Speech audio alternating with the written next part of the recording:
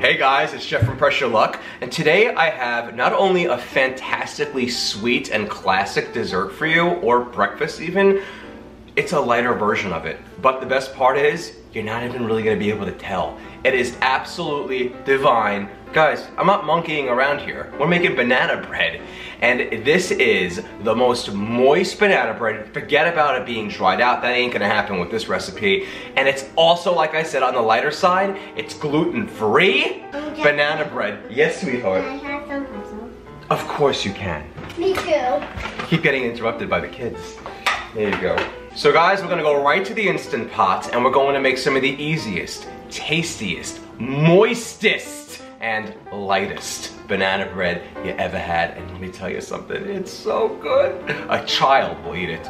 You think I'm kidding? Wait until you watch the end of this video. Prepare to go bananas and let's get going. Hey, what are you doing in my shot? What are you doing in my shot? Alright, so we're going to begin with 3 bananas that are about medium to large in size. You know, some people like their bananas a little medium, some like them bigger, some like them a little bit curved. It doesn't make a difference.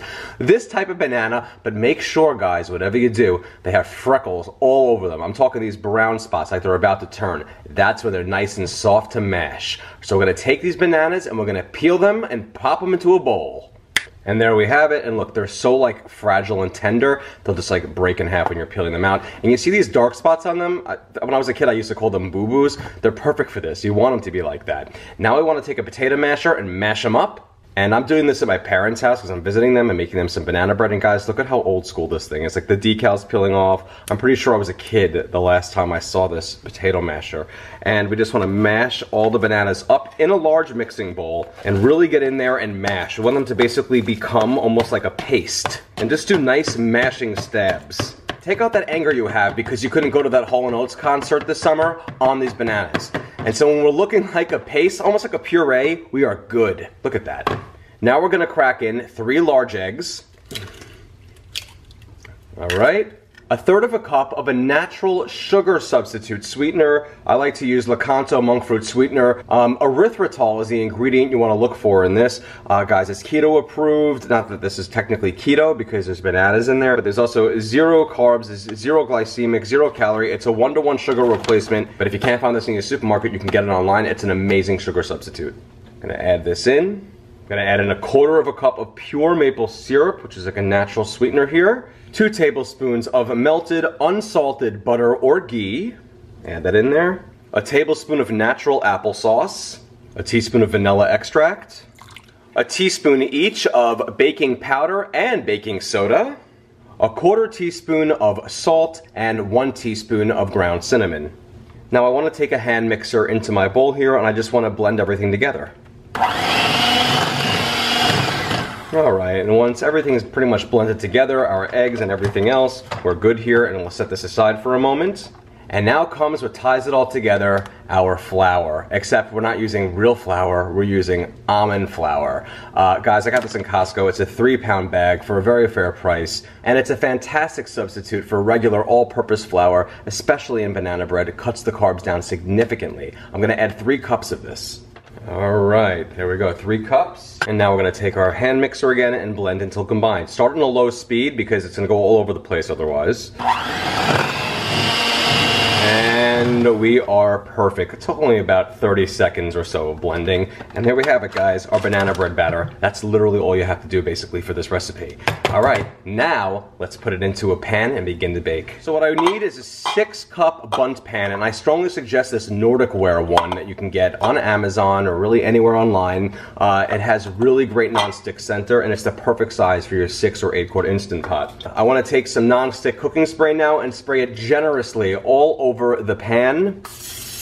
Get the edges, the bottom, and don't forget the center. We want to get this side too, right here. And now I want to take my batter, which is on the thicker side, and I want to just add it in there and just disperse it evenly. And now let's just take our mixing spoon or spatula and just even everything out. And alright. And we could do a little tap on the counter to make sure everything's smooth in there, and that looks perfect. Now I want to cover the top of my bundt pan with foil, just kind of loosely so it's not quite really touching the very top of the pan, but making sure the sides are so nice and secure here. And then take your finger and just poke a hole, boop, right down the center of the little bundt pan here, the little hole. That's gonna help for steam to pass through it when it comes to pressure. Speaking of which, let's take our trivet that our Instant Pot came with, and we're gonna rest our bundt pan on top, and then transfer this to the Instant Pot. Before I do, I wanna add in 2 cups of water, and now I'm going to lower my bundt pan on the trivet right into the pot. You see how nice that is? And when it's done, it's gonna be real easy to get out, except I wanna use some mitts or a dish towel or something because it's gonna be hot. Okay, now let's secure our lid. Make sure that we're in the sealing position. So now I'm gonna come down to the control panel and I'm gonna hit the pressure cook or the manual button depending on your model. And I wanna go for 55 minutes at high pressure. And there we go, that's it. All right, now that the pressure cooking cycle is complete, we're gonna allow a 10-minute natural release. That means we do nothing until this starts to count up, which is what happens when a pressure cooking cycle is completed.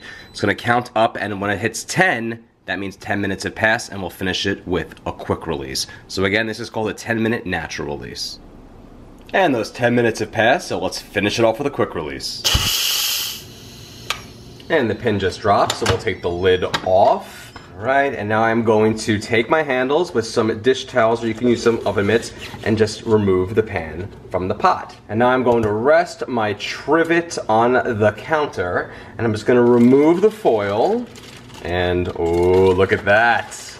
And I want to let this rest on the counter for about 10 minutes before I transfer it to a plate. Okay, so now that 10 minutes have passed, I'm going to take a spatula or a knife and just kind of simply just like break the edges away from the outer edge of the pan. Yeah, don't forget to go kind of a little bit in the middle. Don't cut too deep if you're using a knife, just enough to go around here and loosen it up a bit. Now we're going to take a plate and we're going to put it on top and we're gonna flip it just like this. And you can give the pan a little tap and it should spill right onto our plate. And here it is, guys, my banana bread looking amazing and steaming. Now, my suggestion is to let this cool for at least 30 minutes once it's out of the pan, because in my opinion, banana bread is a little bit better when it's a little bit more cooled than it is hot, all right? So let's wait 30 minutes and we'll try it out. Okay, so 30 minutes of cooling have passed, and now I'm gonna slice into this bread. Here we go, just a little piece like this.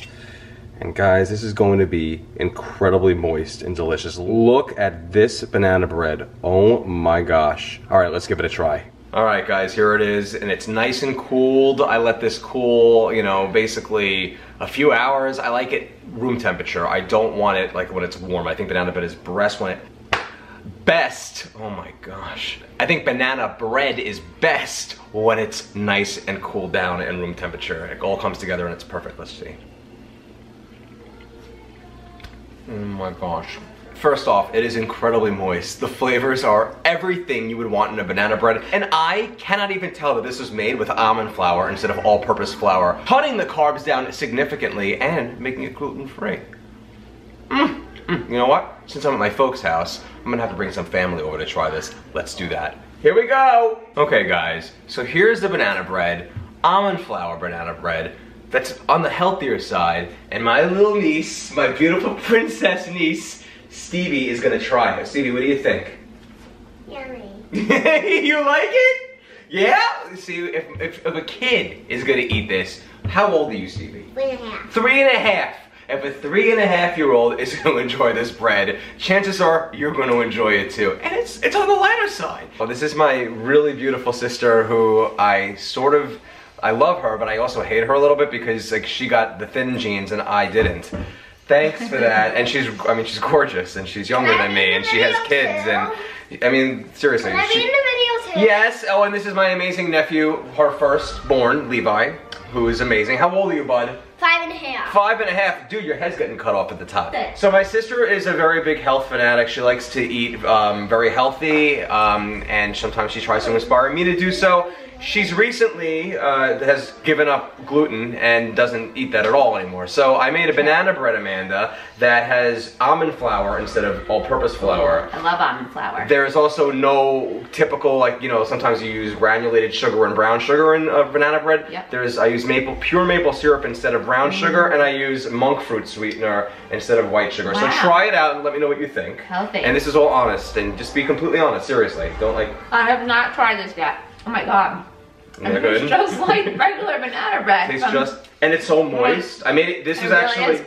This was actually made a day before, so... This is so... I'm not kidding. I know I'm like on video, but this is really good. So you want the recipe? Delicious, yes. Alright, I'll give you the recipe. Alright, so there you go. I'm glad you like it. Good. Delicious. It's good. It's like on the lighter side. I need another piece. And the thing I love about this is because I made it in the bundt cake style. It cuts so nicely, and it keeps super moist. Just cover it with some tin foil and leave it out. It's totally fine. My sister wants the whole thing now. She tells me she wants to take the whole thing to go. So there you have it, guys. The most fabulous banana bread you've ever had with so much less guilt involved. Check out pressureluckcooking.com if you enjoy my recipes, because I have a slew of them there. And look, I wrote a cookbook, the Step-by-Step Instant Pot Cookbook. It's a #1 bestseller internationally as well, believe it or not. I still can't believe that. And look, I actually spiralized this version of it right here because I feel like, why not? If I could do it, it would be an interesting thing to do. And it makes things really, really great that way. And you could do that at any office store, like a Staples, an Office Max, or even like a FedEx office store. And look, guys, over 750 color photos and all 100 recipes. I don't call it the Step-by-Step Instant Pot Cookbook for nothing. It's a fabulous book. Just check it out online. Facebook.com/PressureLuckCooking and like that page anytime a new recipe drops. And tips, humor, stuff like that. And of course, at Pressure Luck or Pressure Luck Cooking on YouTube, Pinterest, Instagram, and Twitter. Thank you so much again, guys. And again, make this recipe. Go bananas. Have fun. See you soon.